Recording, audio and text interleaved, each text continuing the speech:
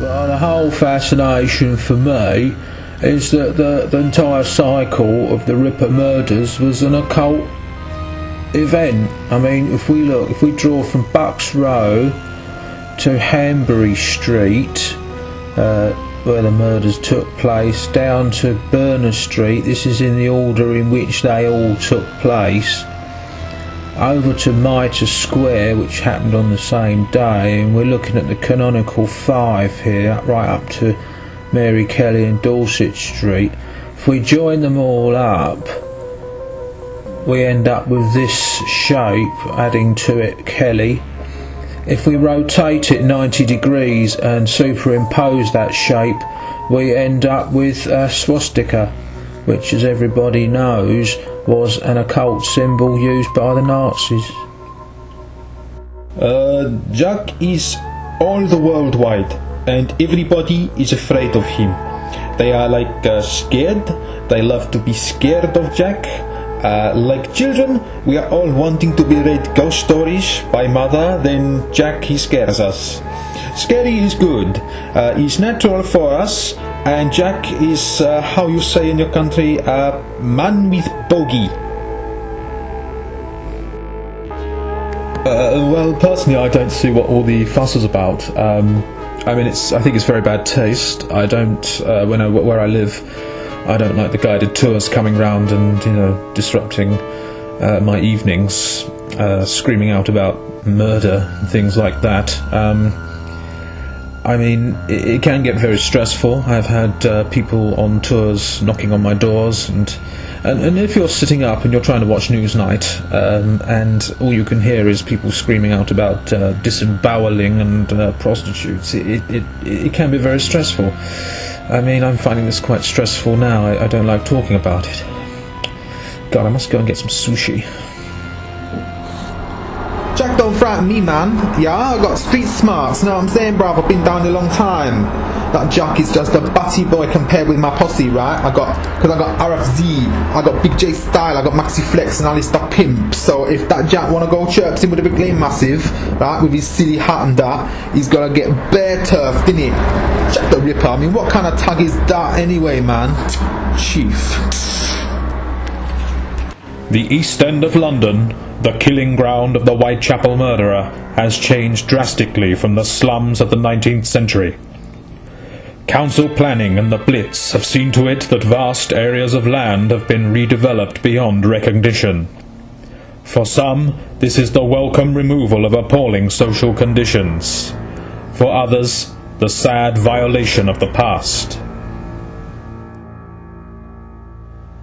The East End is a very different place to how it was 30, 40 years ago, but the area resonates with an energy, peeling back layers of time and form, juxtaposing wave after wave of culture and counterculture to infuse the area with a kind of savage dichotomy, the scrapings of a sinister underbelly of the primeval city in flux.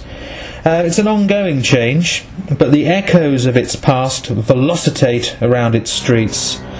To find those residences and fill them, to make them live, one really has to be in the right place at the right time. And are we? No. No, we're not.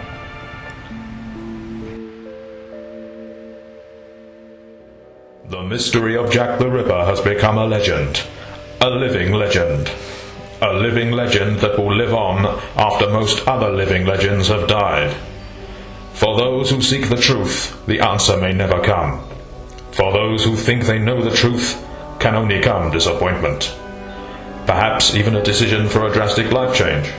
I don't think we're any closer to finding Jack the Ripper than we were this morning, or even yesterday. It has puzzled great minds for over a century, so why change now? I mean, if anyone does find the truth, well, I guess it's back to the day job.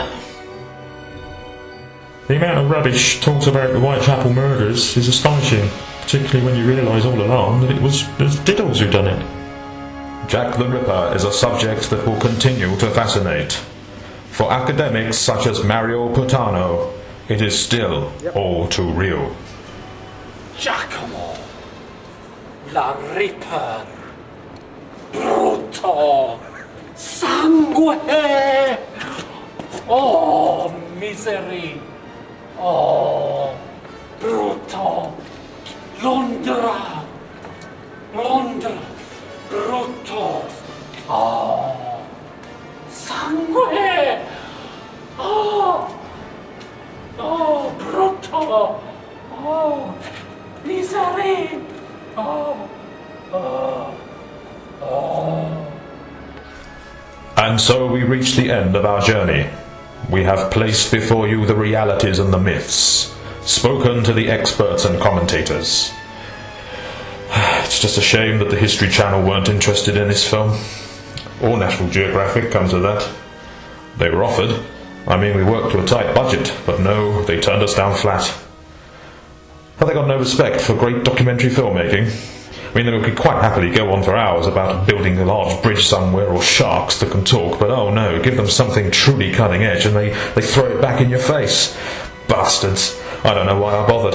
And why am I putting on this stupid melodramatic voice? That's it. I'm off down the pub.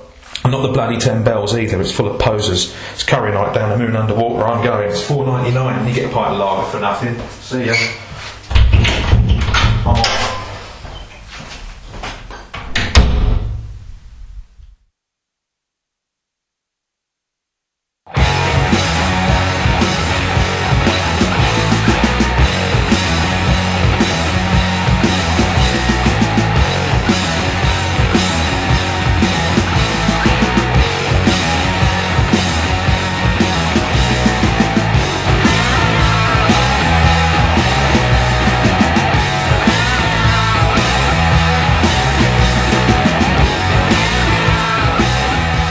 Big shout out to E1.1V, my brothers on Brick Lane.